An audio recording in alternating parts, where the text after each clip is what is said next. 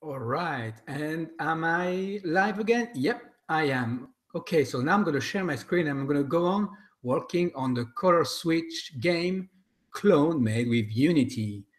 Sharing my screen right now, present to everyone. You guys should be able to see it now. And this is what we have made so far in Unity. We have the horizontal bars, and we also have the rectangle that goes around. And we're able to go through them. Now I'm going to launch the game. I have a gold mode on, so I can just go through all of them, and that's not a problem.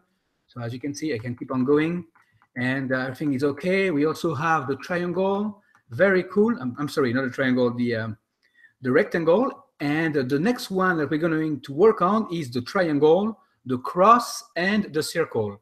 Now, the triangle is pretty straightforward, the cross too, but the circle is a little bit more involved. And so I'm going to try to get to it as fast as possible. But before I do so, in my prefab, I'm going to add the rectangle as well.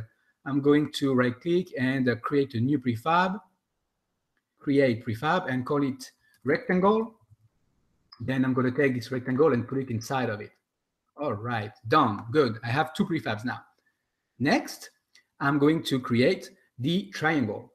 So to create the triangle, I'm going to right-click in the hierarchy and create a new empty object. There we go. And I'm going to name it triangle. And what I'm going to do is position it at 0, 0, 0. All right, it's right at the center. And I'm going to take some of the bars within the horizontal bar. And what I'm going to do is move them. So I'm going to take these four, so red, yellow, green, and blue. And I'm going to press Command C to copy, and then click on the triangle and paste, Command V to paste. Here we go. Now I'm going to drag and drop them as children of the triangle. Here we go. Now I'm going to position them at 0, 0, 0, so that they are the center of the triangle. Excellent. And I'm going to press F to zoom in so that we can see them.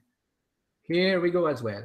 Okay, now they all are one behind the other, so we don't really see them, but that's okay. And since it's going to be a triangle, there's going to be only 3 colors. So I'm going to have to remove one of these colors, and I'm going to remove the blue color. Okay, so we only have red, yellow, and green. Okay, and I'm going to select the 3 of them and work on their scale. I'm going to scale it down on the Y to make it a bit thinner.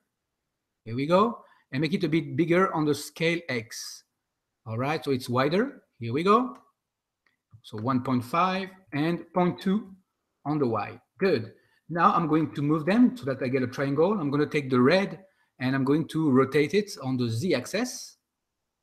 And I'm going to rotate it by negative 45 degrees. And I'm going to move it up and to the right, so that it's like a triangle. Here we go. Okay. Now the angle is pretty lame. I need to actually do more than this. So I believe it will be negative 60, because since there's 3 angles and they all are equilateral, meaning that they all have the same side, the same angle, which is 180 divided by 3, it's 60. Okay, so that would be negative 60. Now I can move it, bring it up. All right. Now it's simple math, right? You know, it's not amazing math. Anyone could come up with this math, right? And the next one is the green one, and the angle would be 60. All right, and I'm going to move it up, that it goes exactly where it needs to be. All right, so as you can see, 60 is kind of okay, but right here at the top, they're like touching, but they're not touching exactly how I want. Even though the angle is right, this is not perfect. So what I'm going to do is increase the angle. Instead of 60, I'm going to go with, let's say, let's try 65 and see how it goes. And same thing for the red one, negative 65.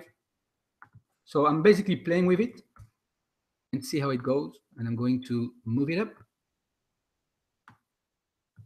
Right, 65 might be a bit too much. Yep, it is too much. So I'm going to go with, let's say 62.5. And same thing for the red, negative 62.5. So I'm basically tweaking so that it looks kind of good. It doesn't have to be perfect, it's just training here, but feel free to tweak yours so that it's really perfect at this point. And this will do. It's definitely not perfect, but I guess this will do for now. Okay, all right.